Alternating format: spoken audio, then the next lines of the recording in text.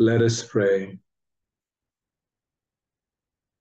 Our God, our Creator, Sustainer, and Giver of all things, we want to thank you for this day. We want to thank you for the very life that we have as we have come to read and to open your word. May the Spirit guide us, and that in all that we do, may we always honor and glorify our God. And we pray all these in Jesus' name. Amen. Greetings in the name of our Lord and Savior Jesus Christ. I want to welcome all the regular members of the Miketown district from Somerset, from Greenville, from Kendall, from Grove Place and Miketown, and all the friends, well-wishers, and everyone who is faithfully attending our online program. Welcome, and welcome in the name of our Lord and Savior, Jesus Christ. As we know that this week, this month, November 2022, we have the week of prayer readings throughout the Adventist world. We are reading every day. Today, I'm honored to present this reading in first person, and the one who has authored is no stranger to me personally because he was my senior when we studied together, Pastor Joel Okindo from Kenya.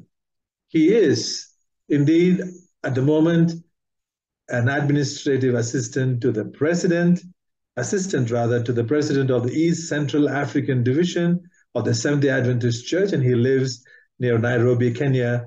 And if Pastor Joel is watching, you will remember the time that we spent at Spicer. Though he was my senior, we were good friends, Bariako, Missouri. And that's a little bit of Swahili for those of you who are watching this. And I'm going to read for today's Tuesday's reading, Living as a Disciple. Living as a disciple. Your knowledge of God cannot be private. It has to bless others. We have been called to live as Christ's disciples at home, work, school, in the marketplace, and beyond. He is the light of the world, John 1:4. If he lives in you, it will be evident to those around you. Your knowledge of God cannot be hidden. It cannot be private, known between you and God alone. It has to bless others like their master. The followers of Christ in every age were to be the light of the world. Pastor Joel Okindo says, some time ago, he attended a funeral of an elder in Kenya, and his wife and teenage children testified about his life in a manner that touched every mourner. At our wedding, she said, I believe, he vowed to love me, and he genuinely loved me until his death. The children affirmed this as true. As a Christian church elder, he truly exemplified the love of God to his spouse and children. This is a living example, or this is living as a disciple. Disciples defined in common English, a disciple is a person or a personal follower of a teacher. In Hebrew, a disciple is one who actively imitates both the teaching and the life of the master, one who applies what has been learned. The big question for a follower of Christ is, what would Jesus do if he were in my situation? Then that is what I must do. Philippians chapter 3, verses 10 and 11. It is always a challenge to live what you claim to be. People around you want confirmation that you are genuine. The Bible is full of examples of people who lived as genuine disciples of Jesus Christ. They imitated both his teaching and life. Paul encouraged the believers in 1 Corinthians chapter 11 verse 1, be ye followers of me, even as I am of Christ. Joshua declared before all the leaders of Israel in the book of Joshua, chapter 24, verse 15. But if serving the Lord seems undesirable to you, then choose for yourself this day whom you will serve, whether the gods your ancestors served beyond the Euphrates or the gods of the Amorites in whose land you are living. But as for me and my household, we will serve the Lord. A biblical directive. Scripture calls spouses to live as genuine disciples at home. Husbands, in the book of Ephesians chapter 5, verses 25 through 30, Ephesians 5, 25 through 30, husbands, love your wives just as Christ loved the church and gave himself up for her. Husbands ought to love their wives as their own bodies. He who loves his wife loves himself. After all, no one ever hated their own body, but they feed and care for their body just as Christ does the church. For we are members of his body. In 1 Peter chapter 3, verses 1 and 2, wives, in the same way, submit yourselves to your own husbands, so that if any of them do not believe the word, they may be won over without words by the behavior of their wives.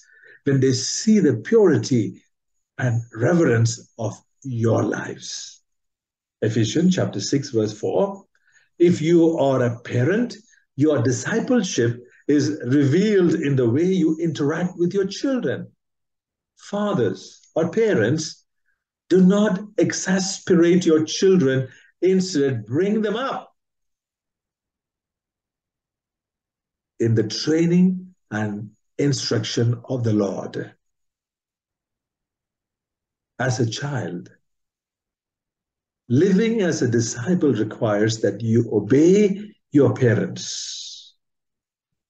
Children, obey your parents in the Lord, for this is right. Honor your father and mother, which is the first commandment with a promise, so that it may go well with you and that you may enjoy life, long life on the earth. In 1 Timothy chapter 4, verse 12, Paul admonished the youth to confirm their discipleship through their characters. Do not let anyone look down on you because you are young, but set an example for the believers in speech, in conduct, in love, in faith, and in purity. In 1 Peter chapter 5, verses 1 through 4, the apostle Peter challenged pastors and church leaders to live as genuine disciples. To the elders among you, I appeal as a fellow elder, be shepherds of God's flock that is under your care, watching over them, not because you must, but because you are willing, as God wants you to be, not pursuing dishonest gain, but eager to serve, not lording it over those entrusted to you, but being examples to the flock. And when the chief shepherd appears, you will receive the crown of glory that will never fade away. A critical need.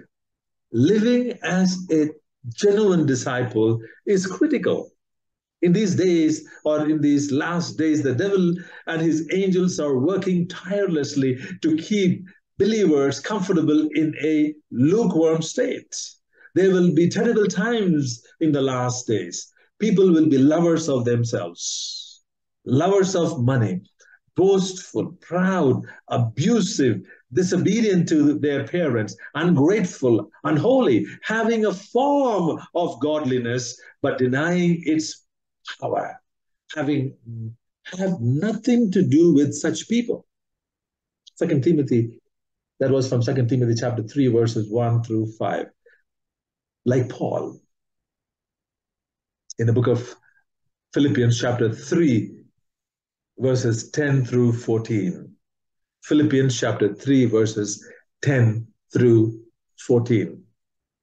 Like Paul, let your consuming desire be to know Christ and be like him. I want to know, as Paul says, I want to know Christ. Yes, to know the power of his resurrection and participation in his sufferings, because like him in his death, and so somehow attaining to the resurrection from the dead. Not that I have already obtained all this or have already arrived at my goal, but I press on to take hold of that for which Christ Jesus took hold of me.